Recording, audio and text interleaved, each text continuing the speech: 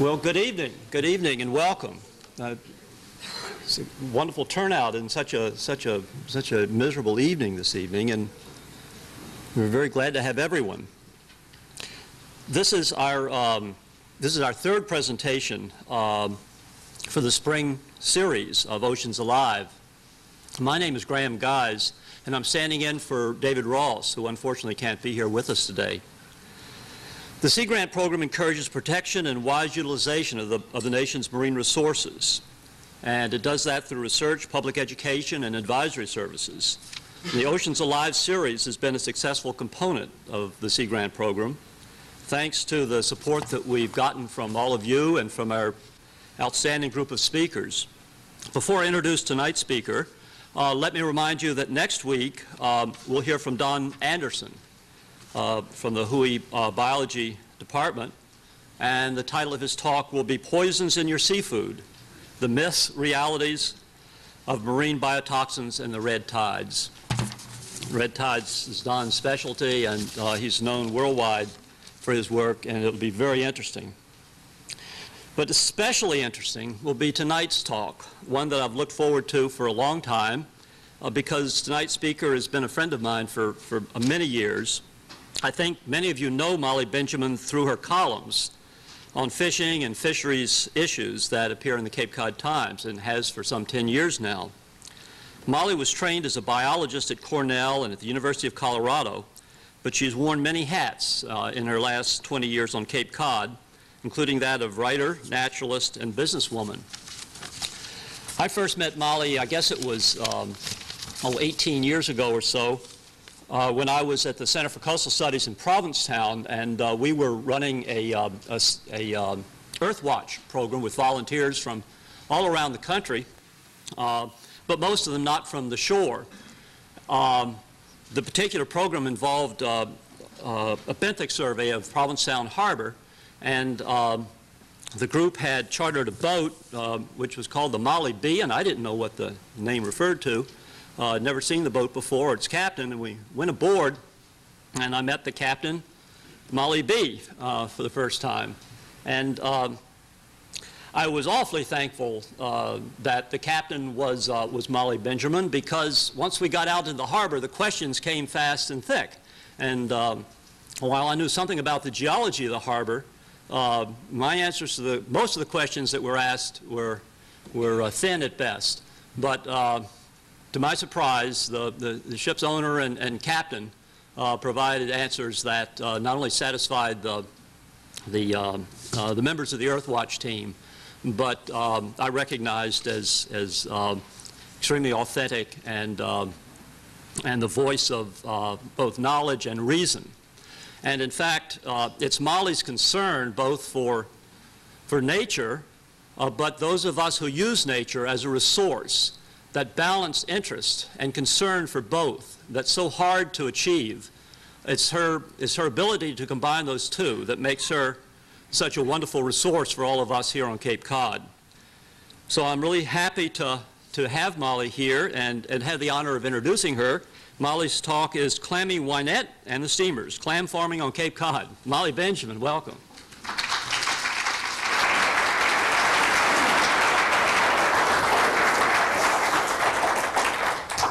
I think I'm mic'd up here, yeah. Well, I've never understood why people think writers make good speakers. So we'll hope for the best. And I thank Graham for that lovely introduction. That was fun back in the old days when we were all younger. Thought I'd talk a little bit about who clam farmers are. There's several hundred on Cape Cod. It's kind of a quiet industry. The bulk of this kind of activity takes place on the lower Cape. There's some shellfish growing in Katuitt, as you probably know, at Katuitt Oyster Farm. Lately, I've really been distinguishing in my mind the differences between aquaculture and what we do, which is clam farming, or perhaps properly called shellfish propagation.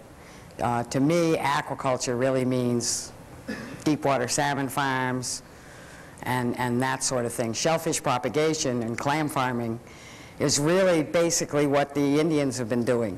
The way I understand it, the Indians at the Pamet River in Truro were you know, collecting their shellfish and protecting it a bit from predators, and quickly turned the pilgrims onto their systems. The pilgrims, as is the wont of Europeans, immediately improved on the technology slightly, all very low tech, and leading to what we do today, which remains very low tech, labor intensive, but quite successful.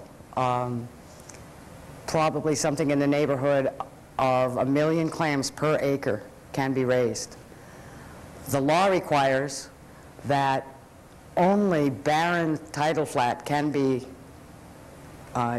leased to a private grower. And the state literally sends out biologists with rubber boots and clam rakes who will do an on-site survey to make sure that, in fact, there's nothing real in the way of natural shellfish growing there, that the public is being ripped off in no way whatsoever, before they'll let a private grower lease it. Biologically, one of the effects when someone does lease it and starts planting clams, which is an out-of-pocket expense, is that the biological diversity of that piece of tide flat quadruples, and that's probably not a strong enough word. Your everyday average barren tide flat really is barren. You know, there's hardly any worms there, there's no periwinkles, there's no nothing. But as soon as you start planting clams there, and I'll explain a little bit more about it in a minute, but you cover these up with a net, which is sort of like put a bed sheet really flat on the sand. And algae grows there, and it's just amazing how much life in a year or two is focused in that little piece of area. That in turn, of course, brings the migratory birds, which feed on all the stuff that you've got going on there. It's done in a subtidal area, in between high and dead low tide, so that at high tide you could go swimming there, at low tide it's sand. Most of the shellfish leases in the state are typically 2 acres, acre and a half, 2 acres. How it works is that the clam farmer, who deals, by the way, with a gigantic bureaucracy. I have more licenses than I could possibly carry in my wallet in order to do all this stuff. But once you've gotten through the bureaucracy and you've got all your clam farmer licenses, you buy clams, and I'll pass some around, from a hatchery. The baby clams are about the size of a split pea. They're very tiny. There's some in this bag here, and I thought you might want to look at them. In 3 years, those clams will be ready for the half shell in a raw bar at Captain Kidd's or someplace. 3 years' time, you can see the growth. At the end of the first summer, those little guys will be somewhere between a size of a dime to a quarter. That first summer, you've got them in these little, by the way, down here afterward, I've sort of brought a model clam farm, which is flat, so I know you can't see it too well from where you're sitting.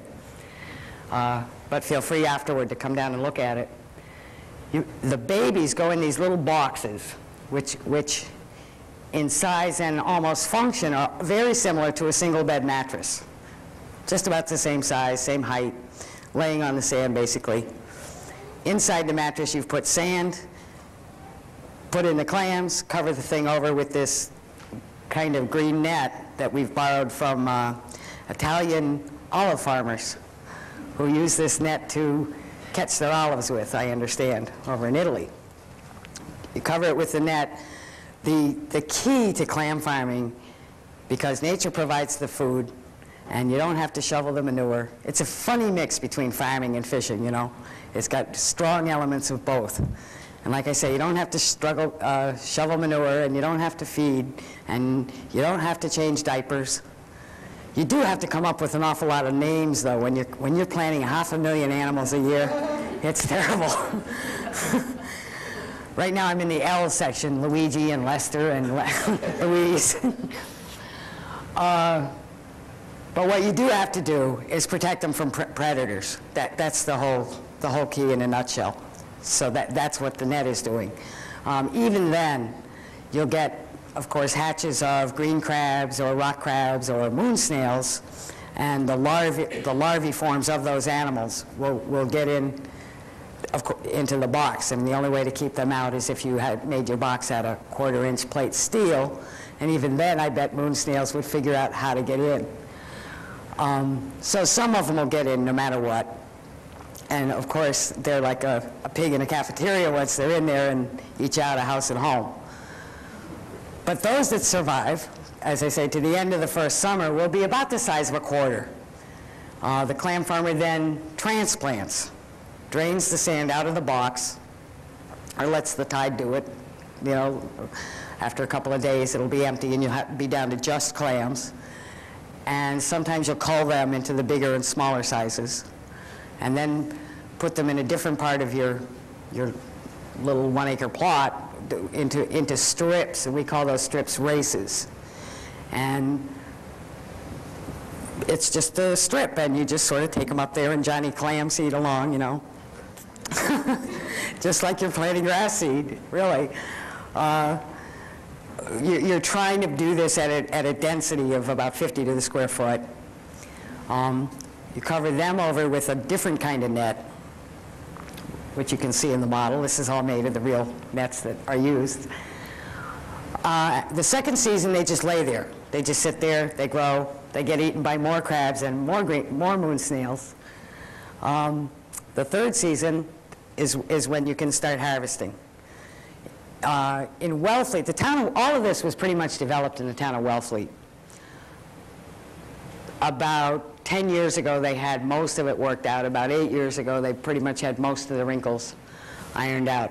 At that time, the town of Provincetown, you know, sort of raided and borrowed the whole idea and started doing it in Provincetown. Those two towns today have probably got the most clam farms in them of any place on Cape Cod, in part probably because both towns have extensive tidal flats. Some towns also have extensive tidal flats, but have so much natural shellfish that, if you remember, as I said, it can only be done in barren places. So it couldn't be done like in the town of Chatham, which is loaded with shellfish. So there's really not the room to do clam farms there. The kind of money we're talking about here is pretty amazing. In Wellfleet last year, they landed just the clam farms. There's also a pretty good wild fishery going on in Wellfleet, as I'm sure you know. But the clam farms themselves landed more than $1 million of farm-raised clams last year. That kind of money goes a long way in a rinky-dinky small coastal town, as you can well imagine. Spread out over at least 100 families, probably more.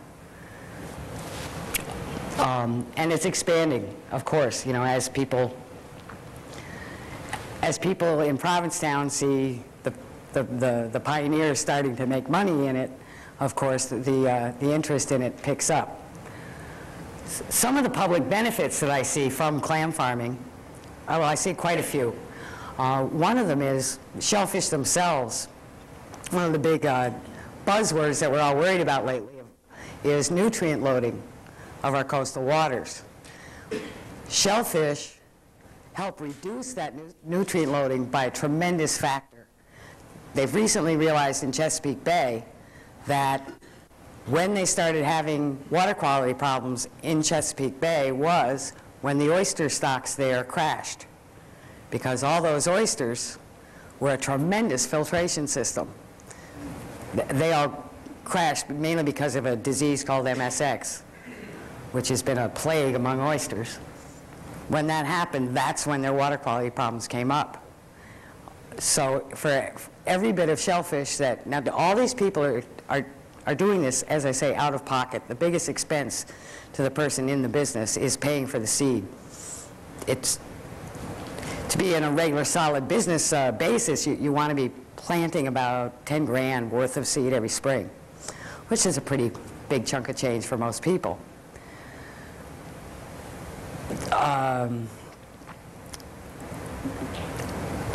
how the shellfish, of course, deal with nutrient loading is if you put a bunch of nutrient into the water, you get algae blooms.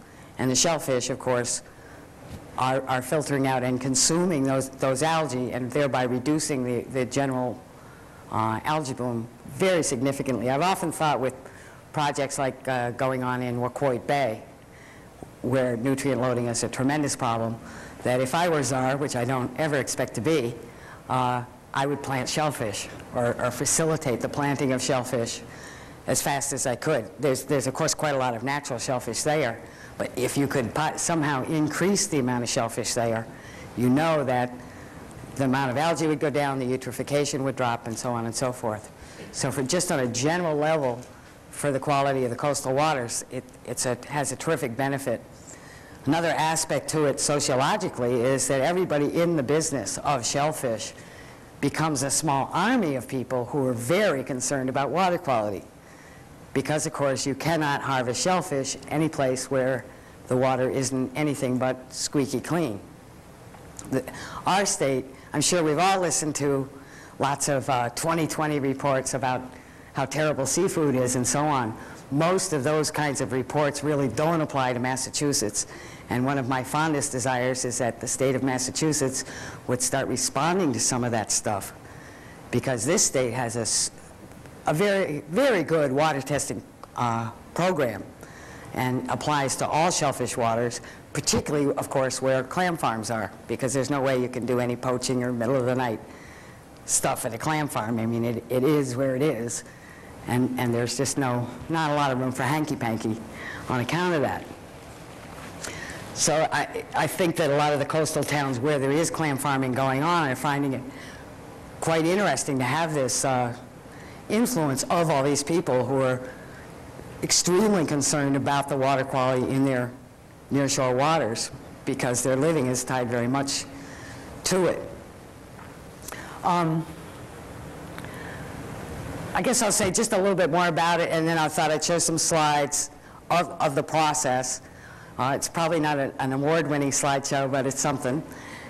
And then we can just open it up and go back to questions. I guess the last thing I really wanted to say at this point was that the biggest curiously enough, the biggest problems right now faced by clam farmers, all of whom have just lived through this horrible windy winter that we just had, which was a horror show for everybody and tended to blow those nets all over the place and sling clams from one end of the flat to the next. And nobody knows whose are whose, and a tremendous amount, of course, is lost, and this winter was a mess.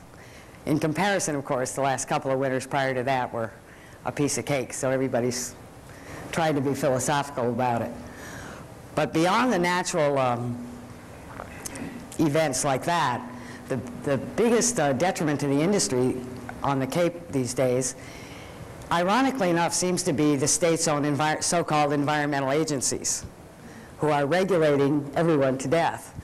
One of the biggest problems seems to be that the people making these regulations, who of course are Beacon Hill types, tend to have very little understanding. Very few of them ever been to a clam farm, never seen one. So of course they're up there writing regs for people, you know, and it's not a very good match.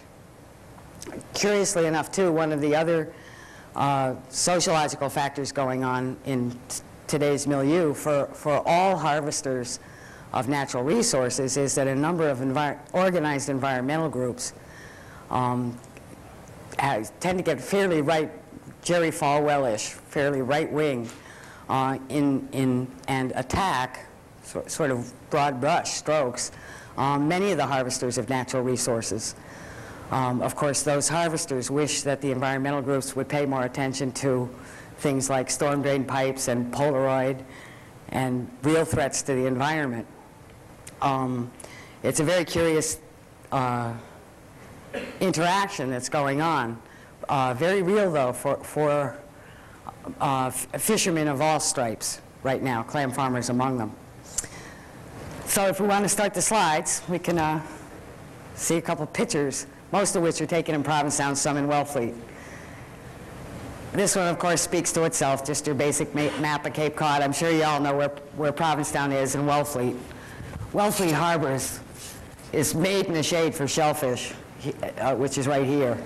It's an absolutely wonderful area has tremendous amount of plankton, which is one of the keys to growing shellfish, is, of course, an abundant food supply.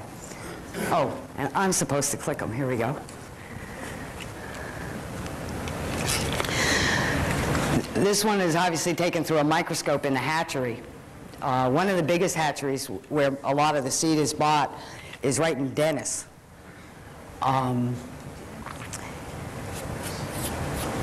way to look at spawning clams is very, very easy. You just jack up the water temperature, and what passes for the sex life of a clam, of course, is that they just start squirting their respective male and female stuff into the water.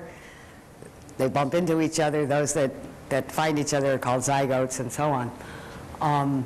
The real trick of a hatchery is growing the proper sized algae to feed these guys.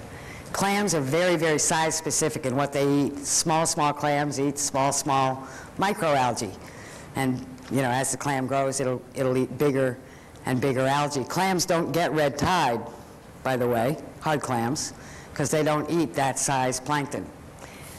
But this is pretty small, as you can tell. This is a little bit bigger. It's formed the shell, and you can see if we get this in focus, you can see the size of the clam versus the size of the sand grains here. This is still a little bit underneath the size that's planted. When they're planted, they're about 4 millimeters, which is what you're passing around right now, which is still awfully small.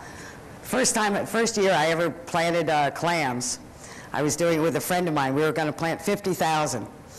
Well, we sort of had the idea that 50,000 was a lot, and the hatchery told us to bring some coolers and ice and so on and so forth. So we arrived in a pickup packed with coolers, ice, everything.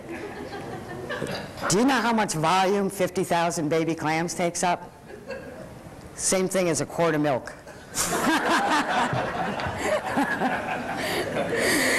So they got a good chuckle on our behalf that time. As I said, all hatcheries are basically algae facility, and that's what's going on here. Growing algae. Growing more algae for the bigger clams. This was taken in that hatchery in Dennis that I mentioned called ARC, Aquacultural Research Corp. This guy here is planting those same baby clams that's making their way around the room. This bag that he's holding held 20,000. And that's what this nursery box right here is going to hold. 20,000 split peas. That was Wellfleet, by the way. This one's in Provincetown. Now, this is at the end of the summer, after they've grown up to about the dime or quarter size. And this person here is trying to get the sand to drain prior to transplanting. More of the same.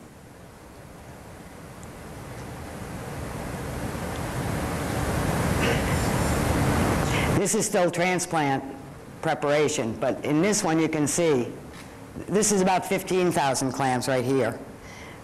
These are much more dense in the nursery boxes. As I think I mentioned, when they're transplanted, which would be in strips up here, a little further away from the actual water, it's 50 to the square foot. Here it's probably 500 to the square foot, just for that first summer. Well, there's a funny looking person right there. Also trying to get the sand to drain. You know how things never go the way you want it to do. And more of the nursery boxes and so on.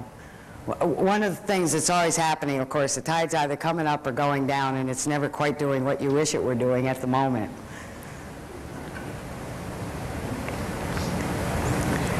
Now this one you can certainly tell it's Provincetown because of the Provincetown Monument.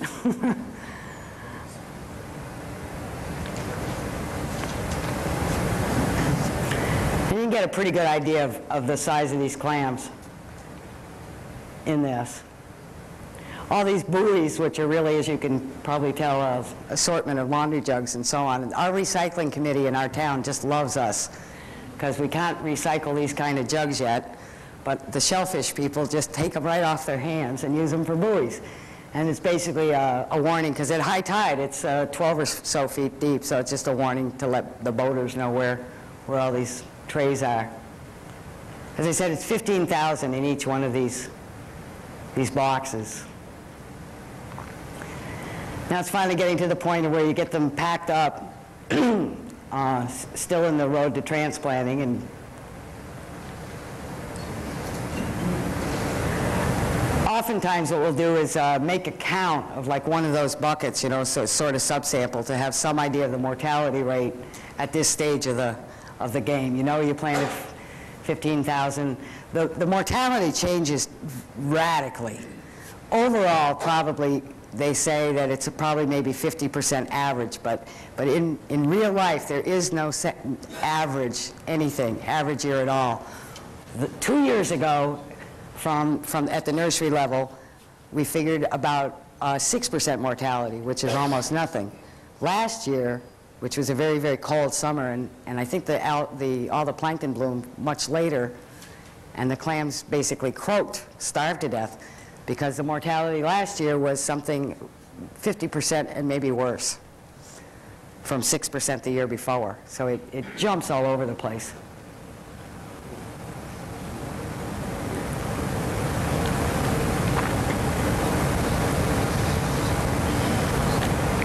Clams, more clams. So this is one, where these trays are here, this is one clam farm. These trays over here is another clam farm.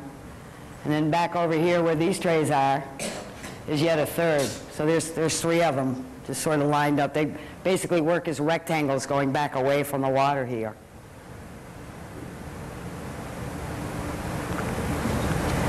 This one's in Wellfleet, and again, you get a pretty good sense of size. This one here is sort of a day in the life of a Wellfleet clam farm.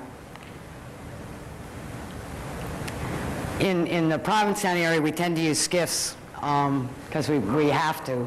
Over in Wellfleet, they are lucky enough to be able to use trucks, which simplifies life quite a lot. These strips here are the grow-out strips. So this is the adults, or coming into adulthood clams here. So this is the nursery area, and this is the realm of life. This guy here is raking clams in muddy sand, also in Wellfleet.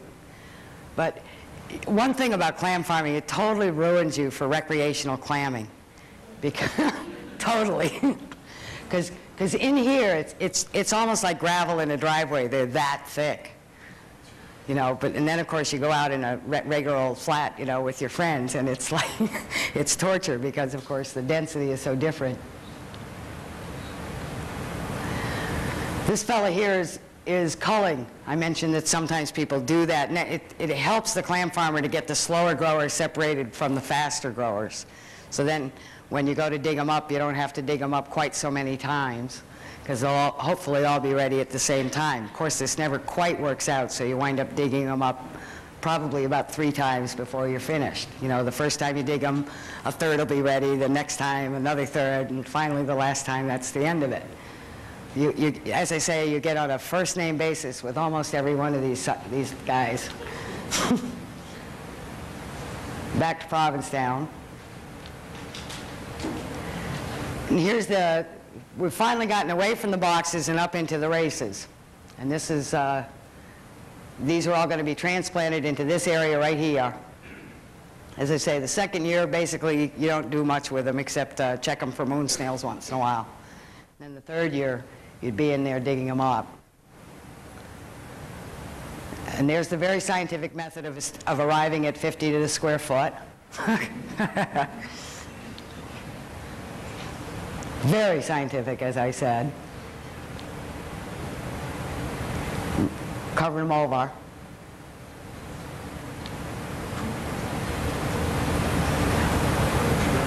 Not too many people could stand like that and stand back up again, don't you agree? This is not me. This is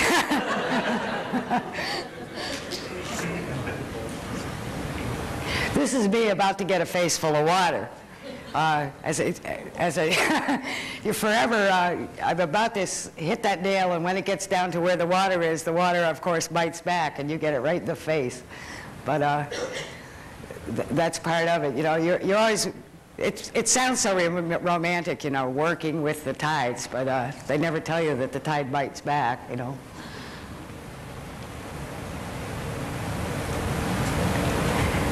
One day we were out there doing this sort of thing, and this friend of mine and I sort of had that kind of sky going on behind us, and it was so beautiful we could hardly work. And we were looking around, and finally I looked at my friend and I said, "What an office."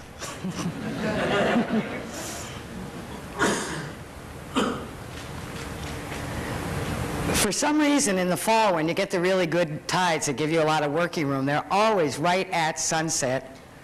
So you wind up in the dark. And it happens year after year after year. Graham would probably be able to explain why this is. Us guys, we just learned to work with it.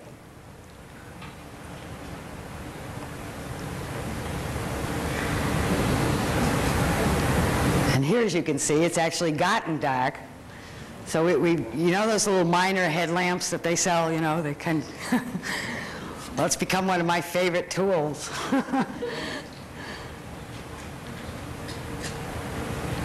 Yeah, there I am wearing it right there. Of course, by the next day, then you wind up getting there in the dark, but at least, you know, because the tide hour gets an hour later, so you sort of start at the morning. And but at least when that changes around, at least you wind up in the daytime instead of winding up at night. One of these times I was out there by myself, you know, doing exactly what I'm doing, and you know, there's ghosts out there at Long Point, you know. And they were all around that night, and I was so glad when I got back to town. I'll never be able to tell you. That's basically the end of it, coming back home in the skiff.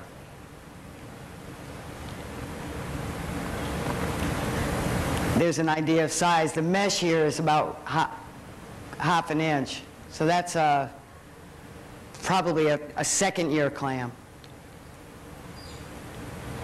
There's a third-year ready for the raw back. These marks, by the way, you can always tell farm-raised clams looking for these marks. The hatcheries selected for it is a regular clam, hard clam is called Mercenaria mercenaria. These are called Mercenaria mercenaria notata, or notations. So they've all got those, almost all got those marks right in the shell. And for no particular reason except that they figure someday enough consumers will begin to understand that and recognize it in the marketplace. Of course, as I mentioned earlier, the farm-raised clams you can be really assured of in terms of quality control and seafood safety and all that, because, as I say, clam farmers, there's no way they could be hauling stuff out of the Taunton River in the middle of the night. I threw in a couple of slides of oyster farming. There's also a lot of oyster farming, some oyster farming going on. Oysters, though, because of that disease I mentioned, is a much trickier business, and will continue to be so until modern medicine learns to conquer MSX. But one of the other problems, of course, is codium, which is the seaweed, a Japanese import, I understand, and it must have come over on Toyota boats. The problem with it is that its flotation quotient is quite high, and it'll attach to the shell, grow, and the oysters will start floating. In wintertime, it'll float them way up high on the shore, and then they'll freeze when the tide goes down, that sort of thing. We could attach notes to them maybe and see where they go. This shows MSX. I probably, you know, that's a healthy one. That one's got MSX in it. Now that's abundance, isn't it? That's all oysters. Isn't that something? That's again Wellfleet. This must have been one of the years where the MSX was sort of low because they were living, obviously. One of the this picture was taken over at Dick Nelson's in Kentuit. That he's gathering the predators to the oysters.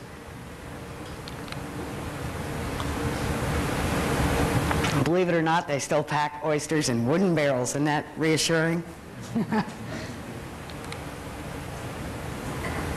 I just love this guy, so I thought I'd toss this one in.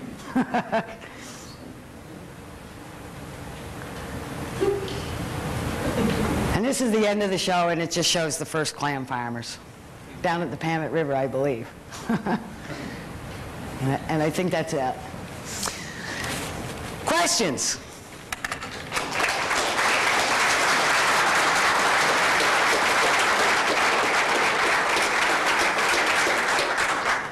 Graham, I was wondering if we could affix maybe a reel to this.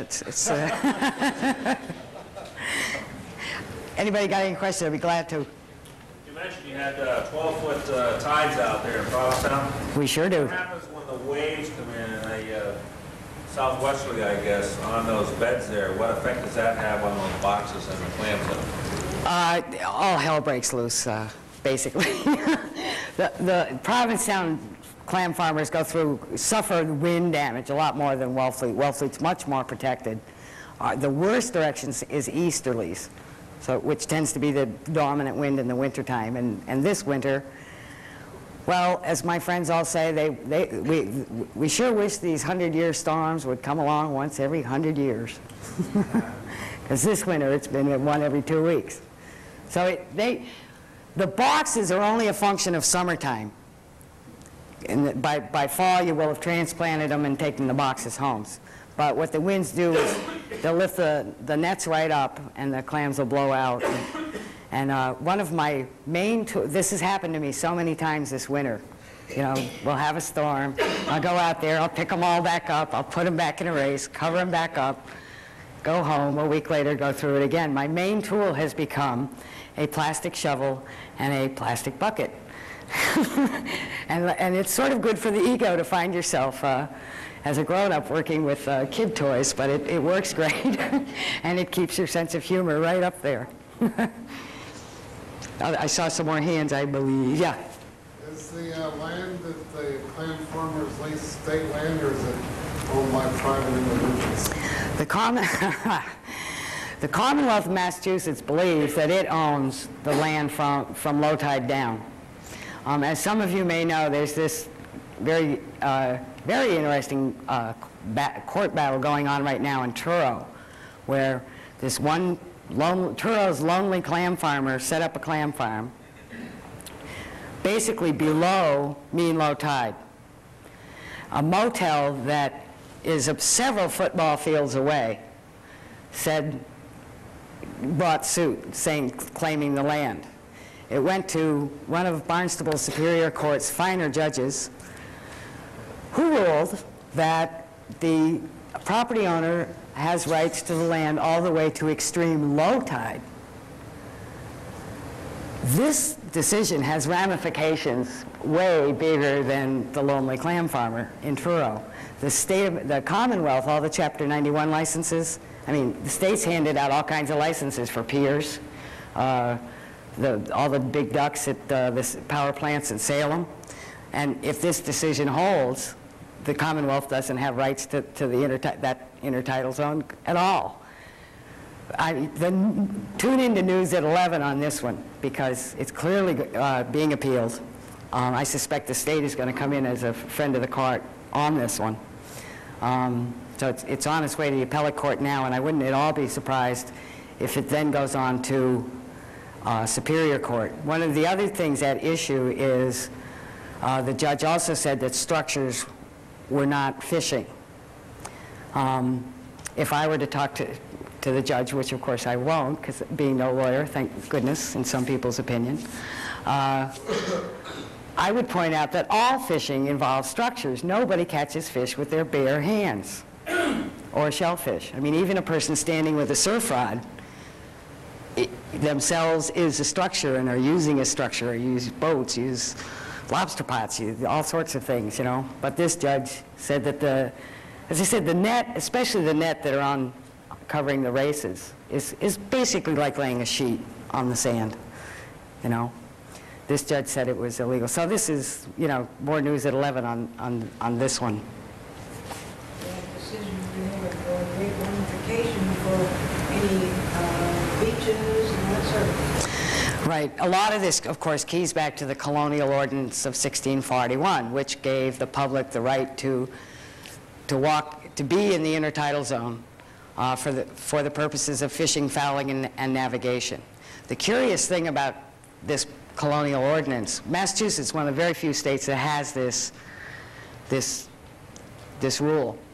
And the reason it does and differentiates it from the other states is that Massachusetts, back in the 1600s, was trying to encourage maritime industries. And it figured at that time, if it gave the property owners rights, that they would feel comfortable as a business decision to build a pier.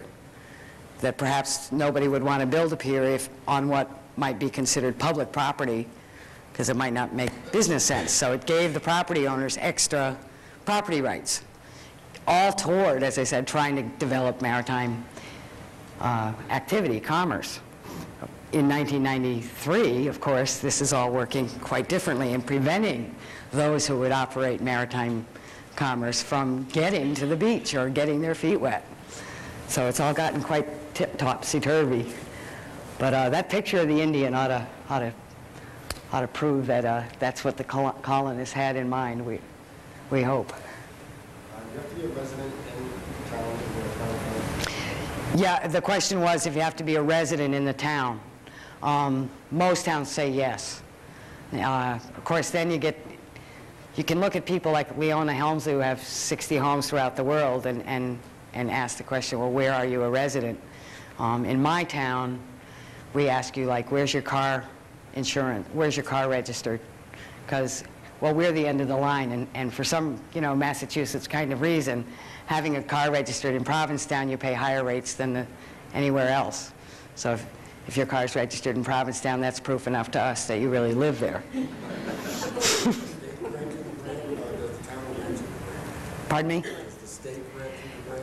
The way it works legally is that the state owns the intertidal zone, or so they believed until this recent court decision. However, in regards to the shell fisheries, they hand administration of all matters to do with shellfish over to the towns.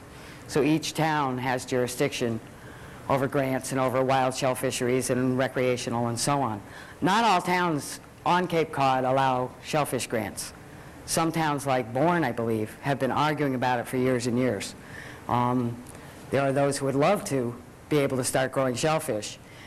There are other people in the town, I understand, who are worried to death that if people started, you know, because you are privatizing some of the bottom when you do that, and they're worried that the public, will lose out. I find that when people begin to understand that it's really the only crappy, useless kind of bottom that's possible to use, you know, everyone's interests are very much protected. What effect do you think the outfall pipe might have on this whole industry? Clam farmers are terrified about the outfall pipe because we're all on Cape Cod Bay, of course, and as you all know, the path of circulation goes from Boston down into Cape Cod Bay. It takes about 2 months, and it finally comes out between tip of Provincetown and Stellwagen Bank. One of the biggest reasons that the clam farming community is worried on two basic fronts. One, if the kind of nutrient source coming out of the outfall pipe develops a dominant kind of plankton, let's assume that perhaps one kind of plankton will thrive on this particular food source and just, you know, wipe out every other kind of plankton. And what if this one kind of plankton isn't what the clams eat? We're dead. The other reason that clam farmers are quite concerned about it is that right now we get a sort of a special market niche by having Cape Cod clams. You say Cape Cod and people think clean, they think green, fresh, you know, as compared to, say, New Jersey clams. Well, there's parts in New Jersey that are far more rural than anywhere on Cape Cod. And they do, of course, do shell fisheries there. But the perception of New Jersey is such that nobody wants to eat them. If Cape Cod starts getting that kind of association with the outfall pipe, there goes. In many cases, reality is what you say it is, particularly in the world of advertising. So there's that concern too. Has anybody in this impact study asked you about this and been concerned about this industry?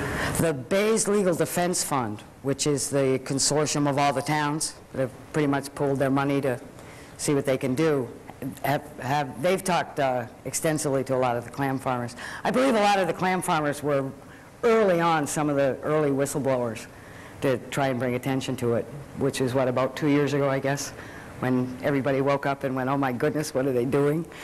Right? Does this strictly have to be salt water? What I mean is where you have freshwater springs some places that come back into the ocean. Would that affect the clams? Yes and no. There's some right where those grants where I was working. There's some of those upwellings. I try and figure out. In fact, I've been talking to Graham about this quite a lot, and now I run around with my salinity meter trying to really figure out where they are. Simply because I would like to not plant clams right there because of ice concerns about ice. If you get that fresh water in the wintertime, in the clams, you got ice. Where it's salt water, you wouldn't. Other than that, it doesn't really matter. In terms of oysters, however, oysters like that salinity mix, which is, again, why Wellfleet's such a great place for oysters, because they've got the river going in right there. But other than that, it's basically a saltwater thing. There's certain salinities that cohogs prefer, but it's a fairly tolerant thing, and just about anywhere in Cape Cod it is within the range. Have you tried anything else other than the nets for predator protection? There's some work. Shotguns. There's some work done down at BIMS where they use gravel for protecting the clams. Yeah, that's pretty old style. Phil Schwind, I don't know if any of you are familiar with him, but he's one of the old-time shellfish wardens in Eastham. With old-time, but he had the guy had tremendous vision, and was one of the early pioneers in this whole thing. Used rock, to cover up the clams, protect them again from the crabs and the ducks. The problem with that is, first off, lugging all those stones out there and then trying to dig through it all it's a much more problematic kind of thing than a net. You can put that down, you can take it away, you can put it in the garbage. It's sort of tidier and much easier when the time comes to dig the clams. Yeah. How is the clam farming influencing the price at the retail level down here at the fish markets? Down here, I don't know. One of the craziest things about marketing, and I can talk for hours about marketing because it drives me crazy. In the supermarkets where I live, the supermarkets are Orleans, say, the biggest ones. They hardly ever carry Orleans is in the heart of shellfish for the whole state. Cape Cod produces more shellfish than anywhere else in Massachusetts, and that section around Orleans is the heart of it all. The stop and spend or stop and save or whatever they call it. Lord knows where the shellfish is from. It's never local. Most of the clam farm product is, some of it just sort of goes into the quahog stream, as it were. But a lot of it, most of it winds up in restaurants. Some of it winds up in retail stores. I was selling some at the A&P in my town last summer. But it was an awful lot of hassle, and I don't know if I'll do it again. Marketing. So over this 3-year period that your quahogs are in the water, do they spawn? They definitely do. They throw out spawn the second year. So that must be quite an advantage to the town where your farm is located. Yeah. One of my hats is I'm chairman of the shellfish committee in my town, and looking at the public flats. And since we now have this huge amount of spat in the water, our research has led us to believe that what we need to do next is some habitat work in the public flats. When I've asked the experts, why isn't there the shellfish today that there used to be? And in my town, don't tell me it's overfishing. I mean, we have one little day of rinky-dinky day of family clamming a week. It's hardly fishing pressure. The experts tell me the answer about why have shellfish stocks gone down are two. One is underfishing. In the old days, you had all those people out there raking sand and turning the bottom over. When that stops, all the organic acids settle in that top half an inch, making that sand sort of larvae unfriendly. So when, you know, when you just have a couple of people out there once a week raking here and there. So what we've been trying to address that is, you know, our warden will go out there literally with a rototiller sometimes. We've got a little hydraulic rig we'll run over, and it just sort of just turns the sand over. We did an acre or so a year ago, and the difference is phenomenal. In 1 year, there's like, you can tell exactly where it got turned over because it's loaded with clams. And right over here, there's hardly a sea worm. So that's made a huge difference. I was figuring out 2 years ago, just given I figured out how many clams there had been planted in my town that year. And, you know, take an average of, you know, there are these things, the averages of how much spawn they would throw out, and figured out that it was something like 9 billion larvae had been spawned in my town, in Provincetown that season. And I was thinking, gee, we could put up a sign like McDonald's, you know. 9 million larvae. Do you think the theory you just quoted just now about the underfished, so to speak, when you go around with rototiller, would that pertain to offshore also? In relation to shellfish? As far as the elasticity, as far as the salmon is concerned, as far as not being overturned all the time? With any kind of shellfish? It would apply to any kind of shellfish. Like if you've ever watched like Graham, if you've ever watched a brand new sandbar form, you know, the first thing that's going to live there really is going to be steamers. If that thing stabilizes, it becomes a place of crabs and worms. You know, but if it's worked, it'll stay clammy. Do you believe that offshore, as far as inshore, there would be, as far as like the farmer cultivating the property, on the same idea as far as being overfished, would be underfished? Well, offshore, I mean, most shellfish is really a near-shore phenomenon. You know, you get offshore and it's a whole other kind of shellfish that grows out there, you know, the ocean quahogs, sea clams, that sort of thing. So that's in a whole other world. I've seen offshore where quahogs, sea clams, for instance, you'd find nothing, especially in the northeast peak area, or on our side of the line, you'd find the quahogs, empty shells, and we'd always assume that it was always dead bottom. And after the northeast storm, when you went out there, all you did was get live quahogs. They did upturn the whole bottom and never been fished on. That could be. And they claimed that it was overfished and they were dead, and in which they weren't. No, but it could have very well have been underfished because after a point, just like perch in a freshwater pond, they'll just get to be so abundant and fighting for each other for the available food supply that they'll stunt and they'll literally starve to death. Right. I've seen that happen with sea clam beds. Okay, one more question. On grants, how would you acquire a grant? What would be the formality of going about to proceed to get a grant for whatever farming may be in agriculture? First, you got to talk your town into having that kind of program. In my town, in Wellfleet, they've had grants since before there was Indians, just about. In Provincetown, there was no commercial fishery and no grants up until about 4 or 5 years ago, and about 3 people went, and I was one of them, went to the selectmen, and there was no existing system whatsoever, so we sort of made up our own application forms and applied for a shellfish grant. Our selectmen happened to be kind of friendly types and said okay. Then there was like a land rush, very like Oklahoma. It was an amazing sociological phenomenon, because for about a year there, everybody in town thought they were going to turn into clam millionaires, and we're all running in to apply for grants. So the town said, whoa, and let's just little moratorium here, get organized, read other towns' grant regulations and so on and so forth, adopt some regulations, blah, blah, blah. Did all of that, reopened it, and you know, the thing's cooking along pretty good today. But it is through the town.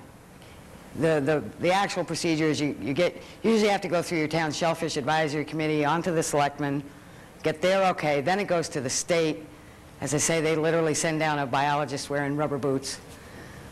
You know, if the area meets their standards, then it's yours. When you look for grants, what my question was, so to speak, is what do they look for as far as what information do you have to provide to them to prove to them that it justifies a grant? The key, one of the key things is, as I said, it has to be no natural clams. So you look for a barren area. In my town, it's almost all barren area. When I was at that stage, being one of the pioneers of it in Provincetown, I was on the phone with Graham all the time because I knew that I wanted stable sand. Hey, Graham, how do you tell stable sand, I'd say. And he'd tell me a few things, and I'd go out there and look. What I wound up doing was taking little bits of chicken wire and a couple tent pegs, and I just went all over the flats and sort of tapped it in, just samples, you know, all over the place, and waited a few months, and waited to see which ones got covered up and which ones didn't. It was kind of rudimentary, but it worked. It told me where the stable areas were. And of course, you want to stay away from eelgrass. But other than that, that's about it. Stability. Yeah? I'm from Bocasset, and we've had our beds closed for 3.5 years due to pollution. This year they're open. Cool. It's really clamming out there. So can we conclude from what you said that in the next year the clams, assuming we don't have the pollution, the clams are going to be a lot better because of all this aeration of the bottom? Yeah, I would assume that it would definitely sweeten up the bottom so that that the larvae will be much more likely to take, and it should be an ongoing process. Yeah. What kind of predators do you have besides wood snails and crabs? Those are the two biggest. We have the tow people who come. Oh, you have so many clams here. Surely I can. And eiders. Eiders can be big predators. I just noticed in my town there happened to be a big set of mussels from a couple of years ago that was on the sand, and the whole bed is totally gone. Because we got a flock of eiders in about 2 weeks ago, and I just went out the other day, and there's no more mussels in this particular area. And gulls. I have in my town, like everywhere else, we're all closing our landfills, right? Well, in my town, the dump was the best source of food for all the seagulls. Well, there's not so much going on at the dump anymore, so the seagulls are getting a little more creative. And until last winter, I'd never seen a seagull dig for clams. You know, of course they'll take them that are sitting out on top, right? Easy ones. But now they're getting a little bit more hungrier and a little bit smarter, and these gulls had figured out where I had some clams, and I didn't have a net on it because it was winter and there's no crabs around, and I thought this would be fine. And I'd never seen a gull dig for clams before. And I was over my grant somewhere doing something, and I saw this gull fly away with one of my clams. So I went, you know, it must have been one that was on top. So I walked over, you know, and I stuck everything that was sticking up down, went back to what I was doing. 20 minutes later, there's the gull flying by. You know, so it took me forever. My mind did not want to accept the fact that these gulls are digging clams, so it took me months to really believe it. But you know, the lesson was net it over, because the gulls are have learned to dig clams, and just to tell you how stupid I am, that they got me for about at least two bushels before I really believed it. So we all get so, you know, headstrong, you know. Yeah. How's your relationship with the local conservation commission? In my town, it's quite good. You know, we talked at length with them before doing anything. All of our grants are sort of set up in two areas, you know, where you could sort of draw a circle on the map. And inside those circles, it's basically like a parking lot. Grant, grant, grant, grant.